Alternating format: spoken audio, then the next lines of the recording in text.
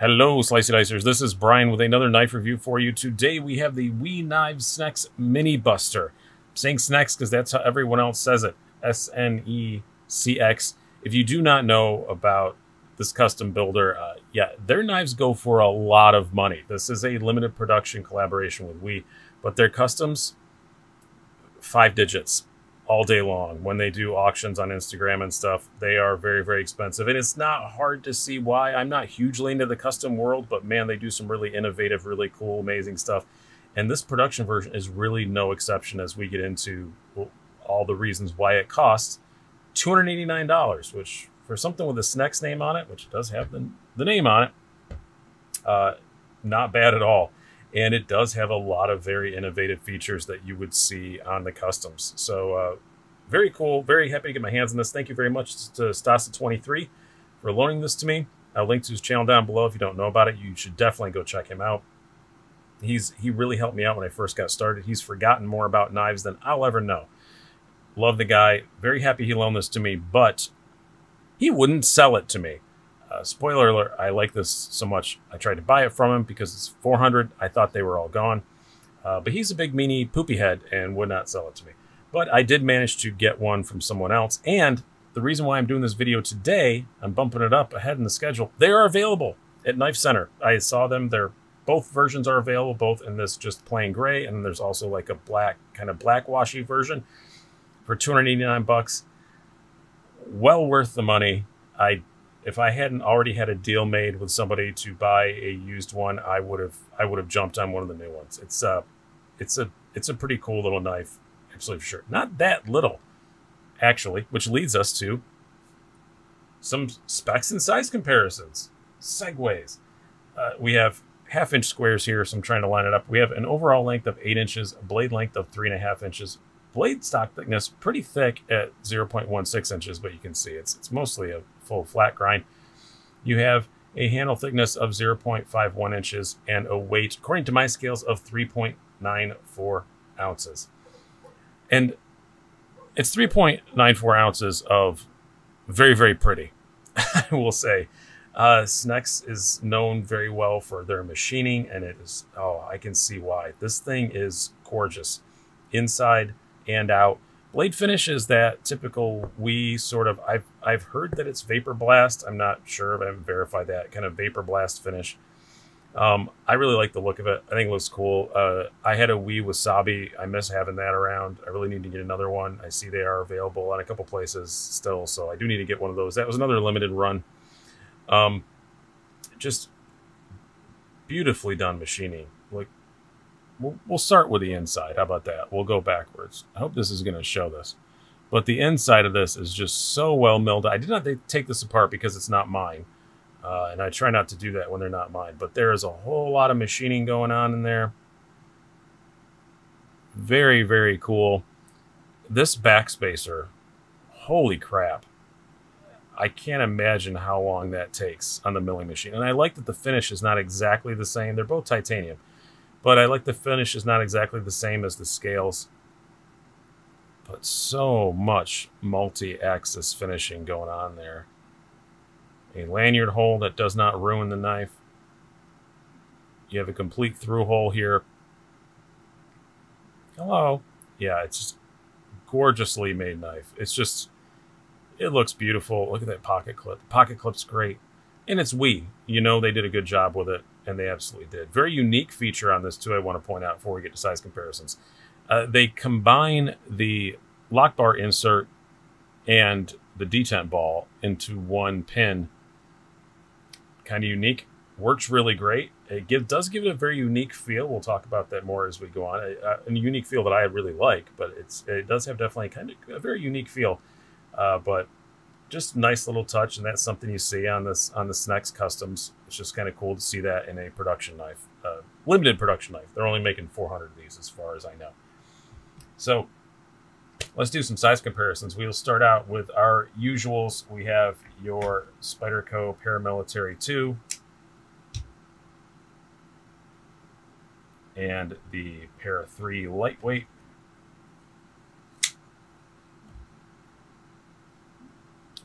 So you can see for a 3.5-inch blade, it's actually not that gigantic. It does not want to sit up proud for the videos. There we go.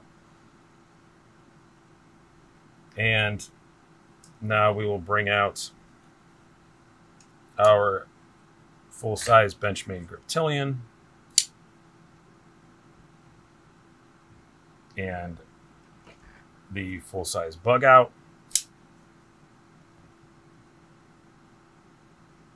So you can see, really, in overall length, it's just a little bit bigger than a Bug Out. Actually, in almost every dimension, it's just a little bit bigger than a Bug Out. And now we'll bring out some other kind of titanium frame lock knives that this, in a few ways, reminds me of. Not completely, but we'll start out with another. This is a sheep's foot, but close enough. Warncliffe. This is the Bestech Malware. A little bit shorter than that. Benchmade Anthem. A little bit smaller than that. I'm trying to line the pivots up here, but I'm not doing a good job of it. And a couple of newer ones. One's not that new, I guess. We have the Hinder Jurassic. New in that I rarely use it for size comparisons. Because, yeah, it's about the same length as the Jurassic, and just got this in the Blade Runner Systems BRS Apache. A little bit longer than that. Now let's talk about this blade. Yes, very thick blade stock for sure. 0.16. It's not like insane, like, you know, hide your kids thick, but it is thicker than you usually see on an EDC knife. But it is only 17 thousandths behind the edge, as you kind of expect from WE. They always are very thin behind the edge. I still found it to be a pretty decent slicer, even at that thick of blade stock. Is it the sliciest thing that has ever been invented? No, but it's not bad at all. And you do have a very robust tip on that. It is a sheep's foot. It's not meant for piercing, but you got a pretty good tip there if you angle it right. Still going to be a pretty good piercer. 20 CV steel. Clearly no issues there. I like the blade on it a fair bit. I am kind of getting used to thicker knives. I used to always want really, really thin blade stock, but, you know, I've had this nasty Hinderer addiction and stuff lately, and I've just been kind of into bigger knives, Spartans and stuff like that. So I guess the blade stock thickness doesn't bother me as much as it probably would a couple of years ago. But still pretty darn slicey. And, of course, it's a WE. It's razor sharp out of the box. They do a really good job. No issues there. Ergonomics, pretty darn good. The pocket clip I can definitely feel. Not going to deny that at all. In this little choil up here, unless you have little tiny, like, baby monkey fingers, I don't think you're going to be able to use that as a choil. I would not recommend it. But I can get all 4 fingers on it pretty good. Can definitely feel that pocket clip. But it's not uncomfortable. I wouldn't call it a hot spot. But I definitely know it's there. Same can be said for back here, you know, where the lanyard hole is. Can feel them, but they're not bad. They don't really bother me a whole lot. I do like where the jimping is placed, and also there's this little cutout on top of the blade. It's just a good place to rest your thumb when you're bearing down to do stuff. I do kind of like that.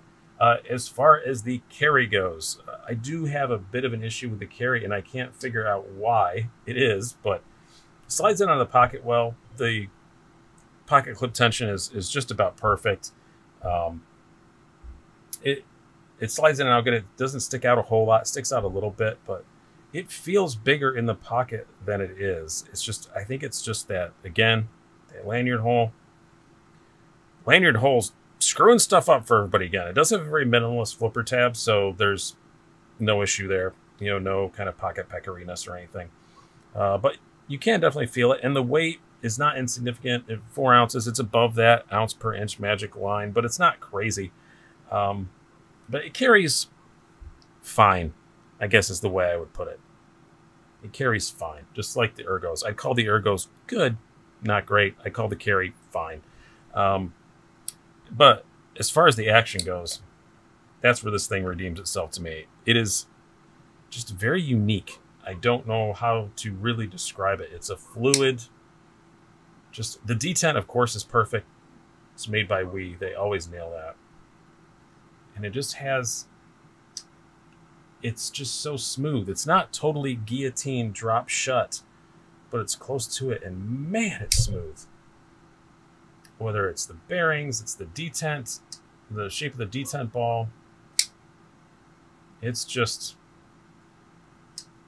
I love the action on this thing so much. Doesn't make that satisfying of a sound. I wish it had a bit more of a metallic-iness to it, but that's, you know, that's just me. I'm kind of a sound snob, but I love the action on this.